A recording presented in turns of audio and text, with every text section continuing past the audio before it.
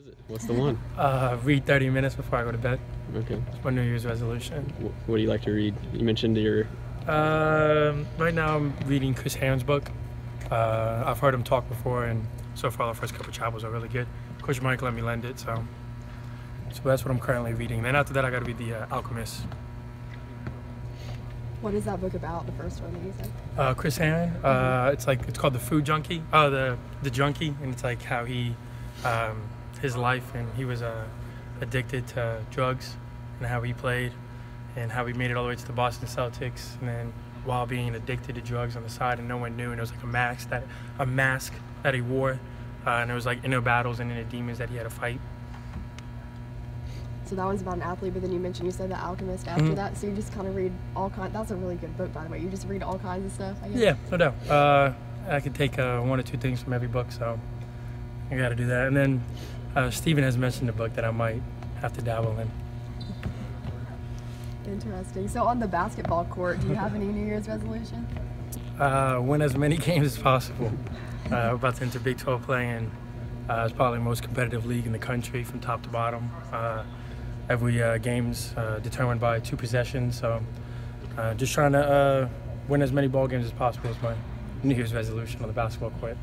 What's it like for you as one of the only guys on this team who actually has a lot of experience playing against Big 12 teams?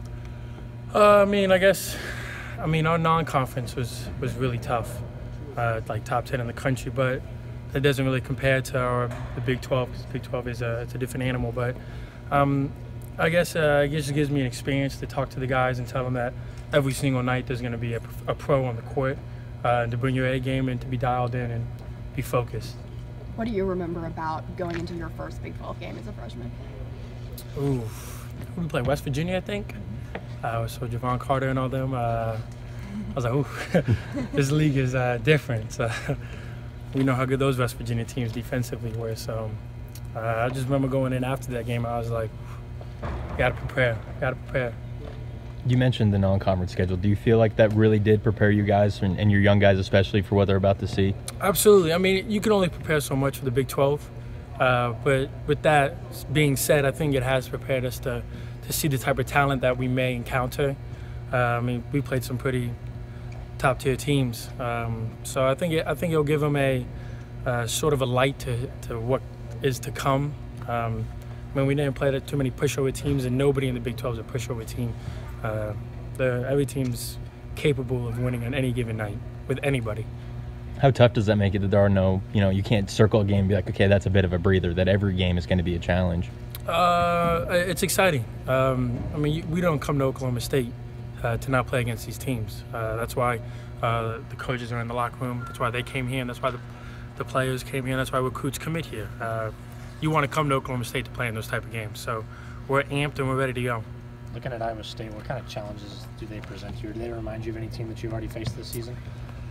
They don't quite remind me. They're very dynamic. They're a very deep team. They're very skilled. They space the floor really well. They're very unselfish with one another, and they're a really tough ball club. They're skilled 1 through 5, and we're gonna have to play really well to beat them. How much easier does it make your job having Curtis back, having Michael Weathers on the floor? How did those two being on the court change your dynamic? It just opened the floor up for me. Teams that know them, they're on the scout. They can't really shade as much to me, because then those guys will be open. Kurt had a game where he hit 5 threes. So, he's just as of a threat when I'm on there and when he's on there. So it's kind of like pick your poison.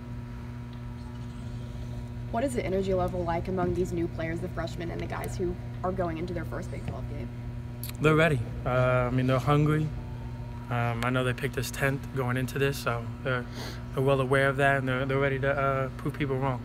Is that something you guys are still holding on to a bit, keeping that just in the back of your mind, that you guys were picked to finish 10th in this league? I don't know if it's in the back of our mind, but it is something that it is said. We're not really worried about it.